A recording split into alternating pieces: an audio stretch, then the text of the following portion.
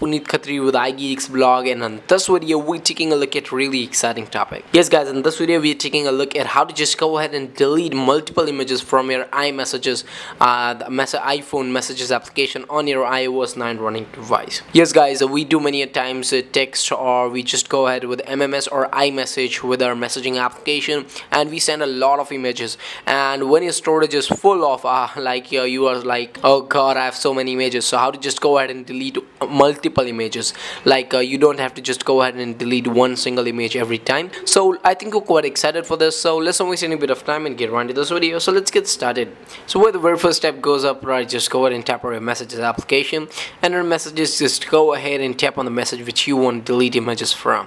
So I'll just go ahead and delete the images from my own messages or rather. Alright, so once you're there over here, what you need to do is just tap over the detail icon up right there at the right side top corner, and once you are up right there, just scroll all the way down and you would see an option that says attachments.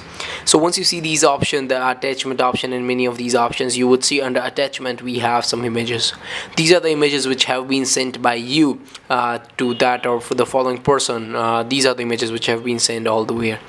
So now what you need to do in order to just go ahead and delete these images is that just to go ahead and hold on any one of the images, and you would get three options: copy, delete and more. Just go ahead and tap on the more option, and now what you need to do is just go ahead and select the images that you want to delete.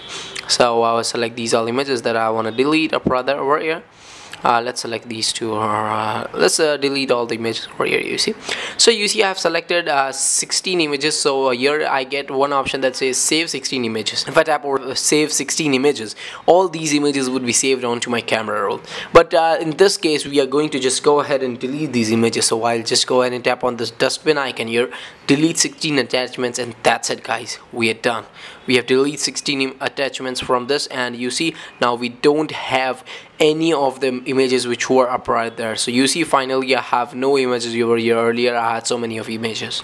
Alright, so guys, now we come to an end of this video. I think you enjoyed. If you then, please do make sure to give a thumbs up to this video, subscribe to iGeeks blog. This is a really challenge. Please do just go ahead and smash the subscribe button if you feel so, and we would be back with some exciting video next time. Till the time, thank you for watching. Peace.